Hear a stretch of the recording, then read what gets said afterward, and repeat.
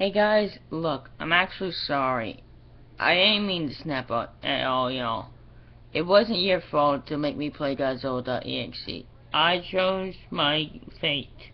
Okay, so guys, just please don't call the police on me. Please, I don't want to go to jail. I'm only 21 and I don't want to start a criminal record for falsely accusing people on making me play a Godzilla game that I didn't want to.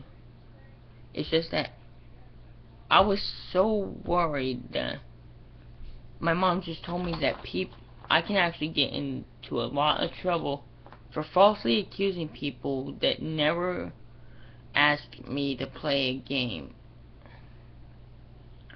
So I want to apologize to everyone that watches my 222nd episode.